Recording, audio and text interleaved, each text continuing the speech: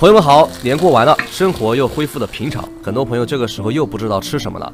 今天呢，来教大家做一道简单家常的酸辣土豆丝。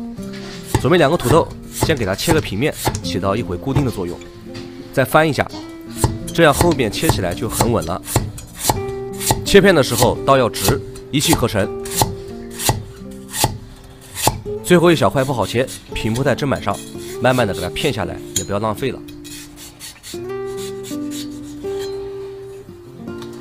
然后把切好的土豆片平铺，再切成粗细均匀的土豆丝。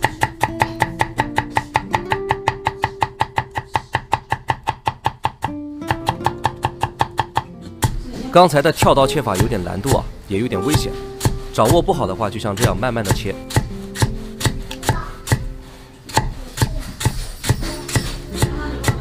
全部切好了，多冲洗几遍，一直洗到水清为止。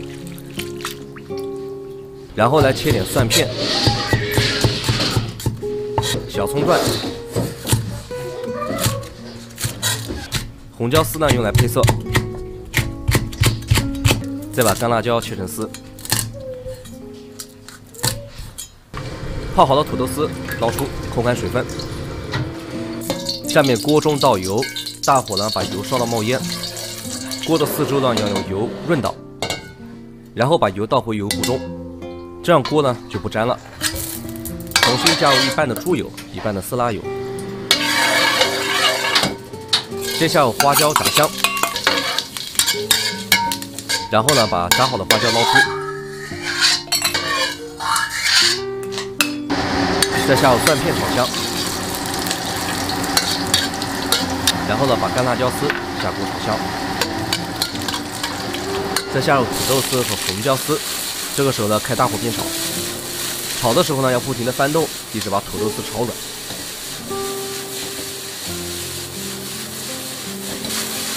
炒软了之后，就来调味，放上盐、生抽、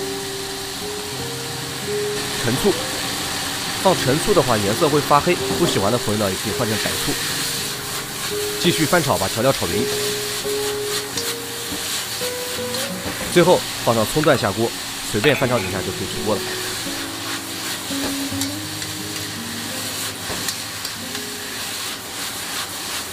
这样做的土豆丝呢，口感脆爽，味道酸辣，特别的下饭。